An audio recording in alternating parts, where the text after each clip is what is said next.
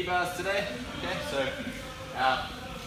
when I want to do the back step, first thing I like to do is sit on this leg, okay, because I don't want Mish to block me from back stepping by putting this leg up high. Okay, if I try and back step while that leg's here, I land on his hook, takes me back. Okay, so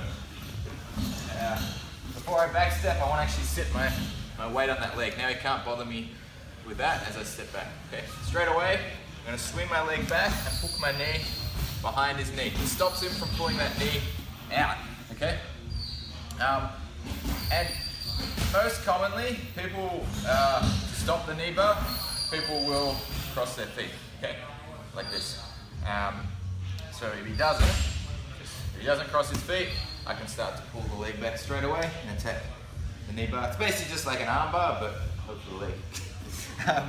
Okay, but there's a few things that we need to go through to make sure this works. As much as I say knee bars are, as much as they're effective, it only requires probably like 5 degrees or 10 degrees either way of Mish rotating, and you lose the knee bar altogether. So he twists his hips that way a little bit.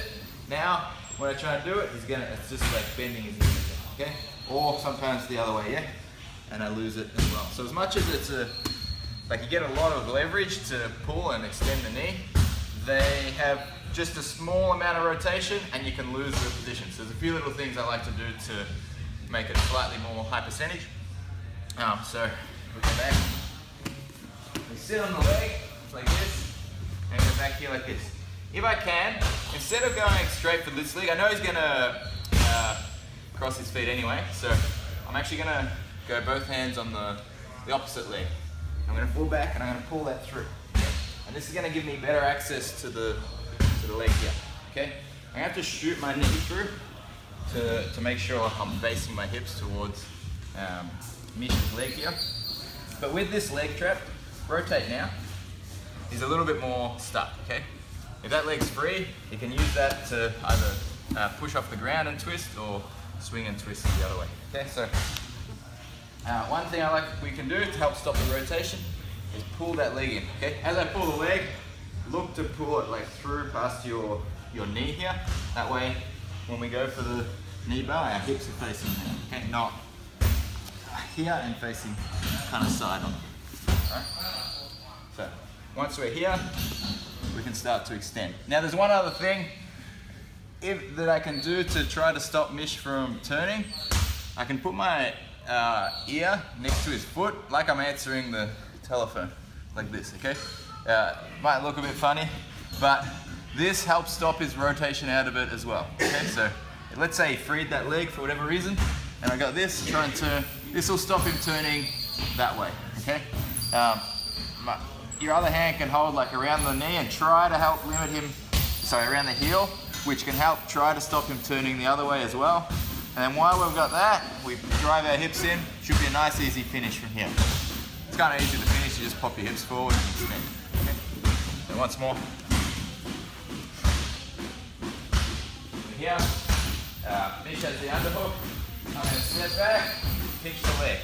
Okay, like this. He's crossed his feet, or whatever, doesn't matter even if he doesn't. Both hands are going to grab this leg, and I want to pull it through past the line of my knee. Like this. Then I triangle my feet nice and tight, and I reach to the leg, my ear next to the foot, both hands holding. Try to turn left or right here, Mish. Okay, he's stuck. We extend and finish the knee bar.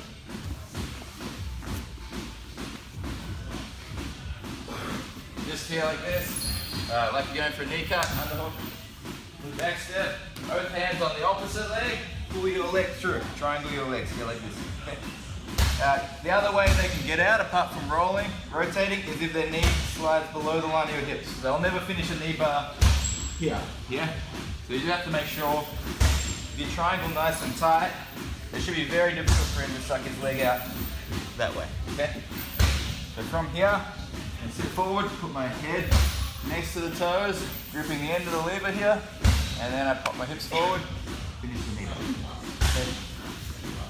Just a reminder guys, this move from blue belt and above, we can do it in sparring here. So if you're a white belt, you shouldn't be doing this in training.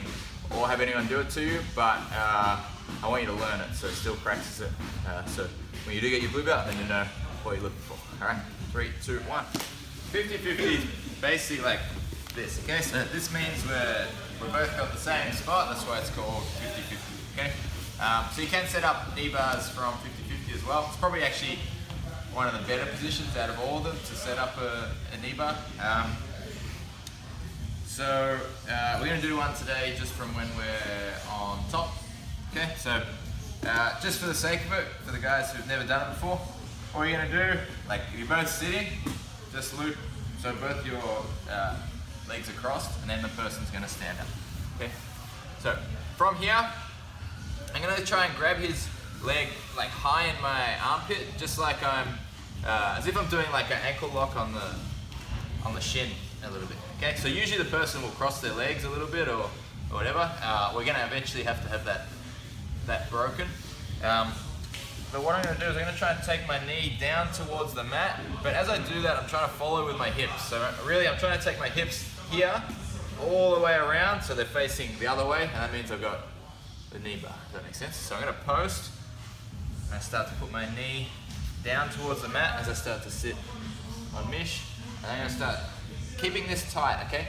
Once I'm at this angle, it's actually really hard for Mish to like cross his feet and recover the position again, because I'm high on the ankle. If I've gripped like the back of the knee, he'll lock off, and now it's actually hard to extend through. So I want to grip like mid-shin, okay?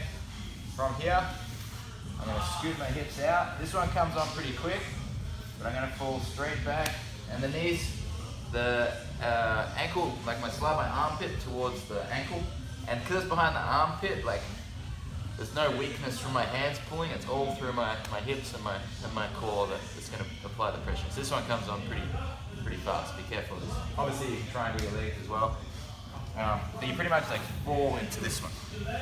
So again, we're here, start out here guys, so just cross your feet over like that. This is a position that a lot of advanced guys use a lot, but if you end up here, this is definitely one of the options, the knee bar. So you're gonna get up, I'm gonna get like mid-shin like this. My aim is to make it kind of so his leg's almost straight enough that it's difficult for him to relock his feet here. And then I'm gonna start scooting my hips over the top. And then as soon as I feel that I can drop my hips down, they fall into the gap, and we extend through our back. Okay? The person will feel it's really hard to defend as long as your armpit's high towards the end of the leg. Okay? Any questions on that?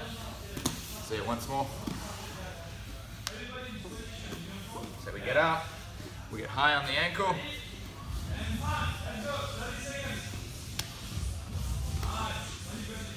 Let's go. 3, 2, 1. A few people asked. I don't want to stand up tall, like just like when you do an arm bar, like when you don't want the elbow to drop out, so you keep your hips low. Same with the knee bar. Like I don't want to go and then try to sit below because he just keeps his knee bent and I never catch the knee again. So the whole movement, I'm trying to keep my hips at all low and I swing through. Okay. Scary one. Comes up real big. The other thing, like I wouldn't go all the way to the ankle with this. I feel like he'll turn his knee out too easily. So I actually kind of want to, like, by locking like this, I can stop him rotating his knee either way, sort of mid-shin, and I'm kind of pulling up. So I'm pulling his knee higher, the opposite to, as I said, I don't want him dropping his knee out. I'm pulling it higher. It's hard for him to lock his feet together as I'm moving my hips. And I would fall back this way, not onto my side. Here he's got more chance at freeing it because it's a bit looser. On the way back, it's straight out, just like gravity falling on his leg. Gabriel has used a knee bar very similar to this, I think, to win the Worlds last year. So this one's really effective. All right, guys.